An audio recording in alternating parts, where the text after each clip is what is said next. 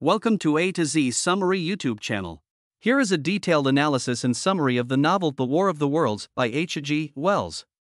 For regular updates, I request you to subscribe our channel. Also, you can join our community by becoming a member of our channel. You get access to a whole range of exclusive perks that will take your experience to the next level. So, what are you waiting for? Joining our channel membership is easy. Just click the join button below to unlock all these amazing perks and support our channel directly.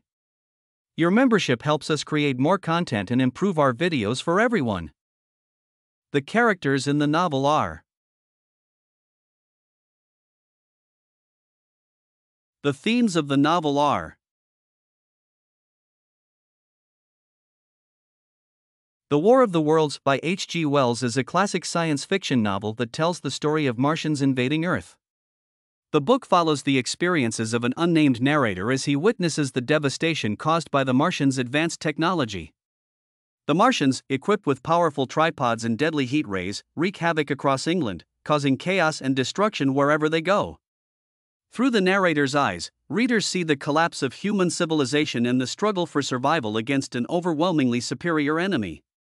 Despite humanity's efforts to fight back, including military resistance and desperate attempts at diplomacy, the Martians prove to be unstoppable. However, the Martians are ultimately defeated not by human strength, but by their vulnerability to Earth's bacteria, which they have no immunity against. This unexpected twist highlights the theme of the fragility of civilization and the unpredictable nature of warfare. In the sleepy English countryside, the narrator, an unnamed man, introduces himself as a philosopher living in Woking, Surrey. He observes strange happenings, such as a series of mysterious flashes of light on Mars. Initially dismissed as mere meteorological phenomena, these events soon become a topic of worldwide interest. As time passes, the intensity and frequency of these flashes increase, sparking fear and speculation among astronomers and the public alike. One night, the narrator witnesses a falling star land on Horsell Common, a nearby area. He decides to investigate, accompanied by his curious neighbors. To their astonishment, they find a large, metallic cylinder embedded in the ground. As they approach, the cylinder unscrews, revealing a strange, otherworldly creature inside. The being is described as a Martian, with a large, bulbous head, glowing eyes, and a tentacled mouth. Panic ensues as the crowd realizes the enormity of the situation. The Martians emerge from their cylinder, equipped with advanced technology far beyond human comprehension. They begin constructing towering machines known as tripods, which swiftly obliterate anything in their path with lethal heat rays.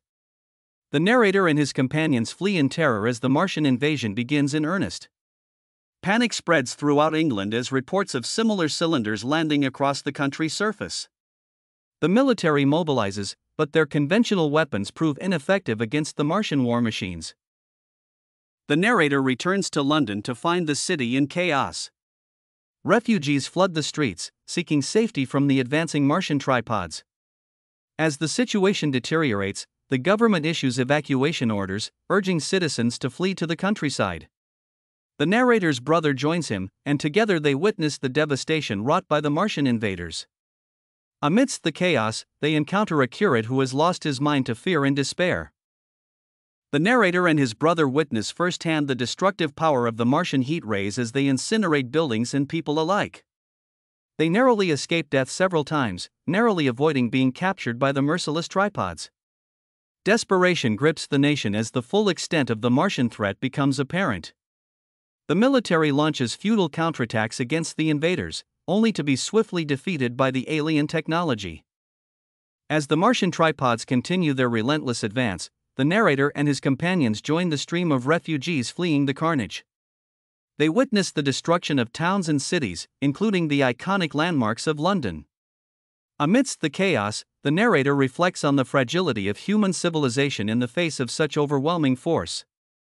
The survivors cling to hope, praying for a miracle that will deliver them from the clutches of the Martian invaders. The narrator and his brother encounter a man named the Artilleryman on Putney Hill, who shares his grandiose plans to organize a resistance movement against the Martians.